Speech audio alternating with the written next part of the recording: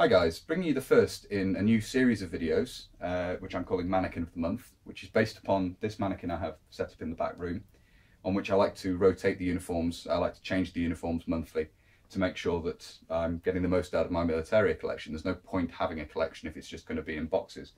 So I like to change this monthly so that I'm seeing different parts of the collection and try and have it represent different historical periods as well, which is an interesting way of doing things. As I say, we'll be starting this month with this setup here, which is to represent a British infantryman of the British Army of the Rhine circa 1965.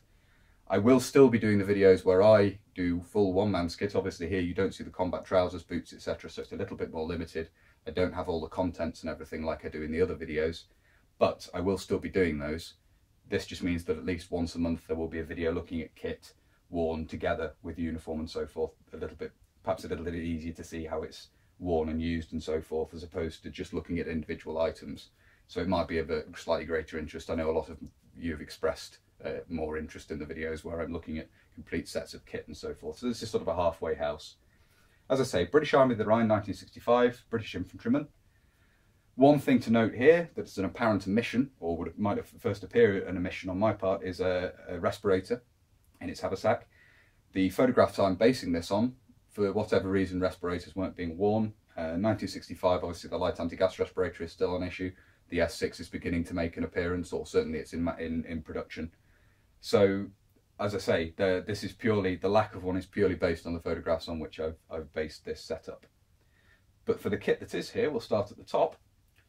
First of all, Mark IV steel helmet, which has been covered with Hessian, basically sandbag material, with a camouflage net over the top of that, to which scrim and local foliage could be attached in order to produce camouflage effect, although it's not uncommon to see them at this time worn just like this, with the Hessian and the net over the top. Moving down at the neck, we have a scrim scarf worn at the open neck of the combat smock. And of course the combat smock here is the 1960 pattern. This is an earlier 1960 pattern, the first issue, which would obviously be predominant at the time. The second issue had only just entered production, or was entering production around this time. And I'll put a card up in the corner of the video there if you wish to see more about the 1960 pattern combat uniform. The web equipment worn, of course, is the 1958 pattern, and this is all early components of 1958 pattern. Details changed quite a lot over the course, and I've done 3 videos detailing that so far. 3 videos, 2 I think so far. I need to make the 3rd on the later issue, the predominantly predominantly 70s through 80s, and then obviously into the 90s 58 pattern. Not that these components weren't used right the way through by some troops, but the design changed progressively through its manufacture and through its use. But that's a topic for another video. What we have here is early issue components. So we've got the belt here obviously, and then the 2 ammunition pouches, which we'll look at in more detail in a minute. Just one detail that can be picked out here is these are first issue with the stiffened side to the lid, this curved, or the flap rather, this curved stiffened section to the side there. The yoke is also a first issue item without the little loops on the shoulder straps to take the straps from the pack. Obviously they come over the shoulder and hook onto these D-rings when you're wearing the pack, and later issues of these had little straps to guide them over the shoulder, make sure they remained on the padded area of the yoke. This, being an early issue yoke, doesn't have that. So looking at the left hand side, we have here the left hand ammunition pouch, which of course has the loops on it for the bayonet, and this of course being the bayonet for the L1A1 self-loading rifle. We can also see a side profile here of the kidney pouches at the rear, which include a stiffener in the side of the lid, which identifies this as first issue kidney pouches. Both first and second issue kidney pouches lack the upper loops, which would otherwise attach them to the vertical straps on the back of the yoke here. So you get this distinctive sag. There's no support at the top, which was a failing of the early 58 pattern design, which was rectified. The newer, the 3rd issue kidney pouches were in production by this point, but predominantly those seen on issue would have been these and the 2nd issue examples, which differed only in lacking the stiffener. So looking at the back of the mannequin here, we can see the lightweight shovel, and the head of this and the metal part of the handle has been camouflaged with Hessian again. This is to stop any light being reflected from it.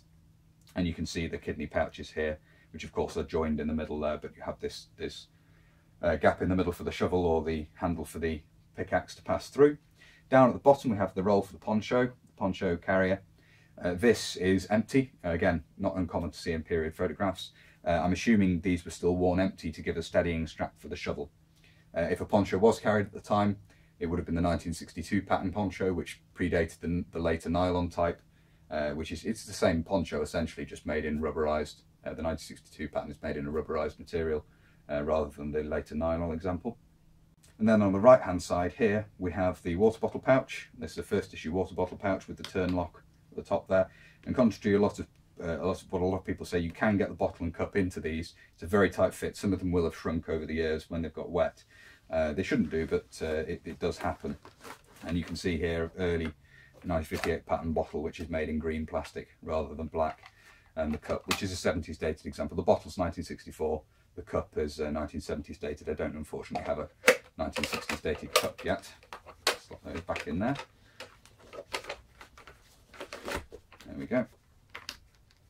And then obviously the right hand ammunition pouch there, which has the little pockets on the side for the Energa grenade launcher. So that's the Mannequin setup for February, and I'll be changing it again at the end of the month, obviously.